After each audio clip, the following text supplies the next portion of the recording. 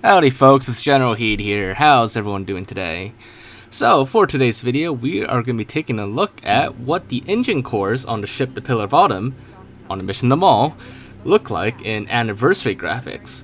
So, these cores that I speak of are at this part of the mission The Mall in the engine room, where you're supposed to open these, the engine shields or pistons or whatever I think they were called, and you're supposed to throw a grenade or a rocket inside. But if you go towards the core in front of it and take a closer look, you'll see that the core is actually just a little ball of light there in the center with a little background to it. But let's see what this actually looks like in anniversary graphics instead. But before we get into that, I want to first give a big shout out to my sponsor, Instant Gaming. If you are in the market for some cheap games or great deals on other games, then look no further than Instant Gaming.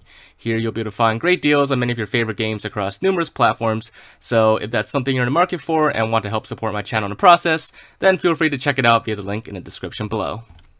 Alright, so to take a look at what it looks like in anniversary graphics, we're going to do this on MCC first, so that we can see it in the glorious 4K HDR. And then later we'll get a closer look at it with mods. But first, MCC. So, in classic graphics, there's the glowing engine core again. And then anniversary graphics, if we look very closely, now if you're far away, like standing on the beams that pull back and you fire a rocket in, you're probably not going to notice it. Because from far away, it's kind of covered up by the light in the background.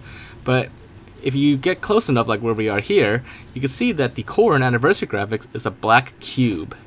So, for those of you who've watched a lot of my videos in the past, particularly within the past few years, that might sound familiar to you actually, because in anniversary graphics on Halo 1, if you spawn in the engineers, they're like a cut AI in Halo 1 that were brought back in ODST. If you spawn them in anniversary graphics, they're also just a black cube. And then we can see here, if we use a flycam to get up close, it definitely is a black cube. It's not just some black square or anything in the background. It is indeed a black cube. So, what are black cubes in Halo 1?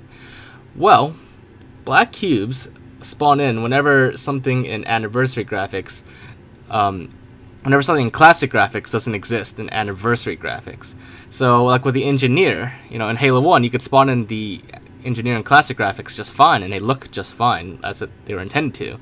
But obviously in anniversary mode, because the engineer never actually spawns in gameplay, when Saber remastered this game, I guess they didn't feel it was necessary to actually make a remastered model of the engineer in Halo Anniversary, because no one would ever see it without modding, at least. So that is why when you spawn in the engineer, there was no remastered model for it or textures for it, so it just spawns in as a default black cube. But for some reason, the engine cores here, even though they're like a little glowing sphere there, they actually never modeled it as in anniversary graphics, and thus that's why it spawns in as a black cube. Now, you know, arguably you could say that almost nobody would ever see the black cube because most people don't get up that close to the engine core and zoom in long enough to be able to notice the difference.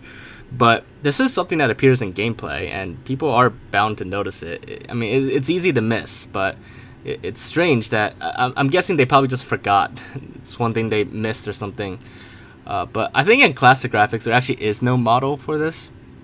I think it's like a blank model, and it just uses like an effect around it for the glowing. I think. Don't quote me on that.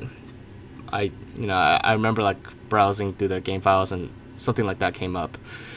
But my guess is that because there was no model, maybe they thought the same thing would be the case in Anniversary, and as it turns out, it just became a black cube.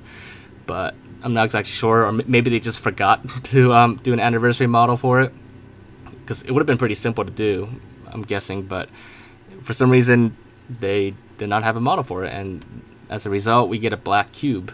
I believe, as far as I know, to the best of my knowledge, that's the only one that spawns in game without modding. So that's probably the one thing they actually missed, whether it's by accident or intentional.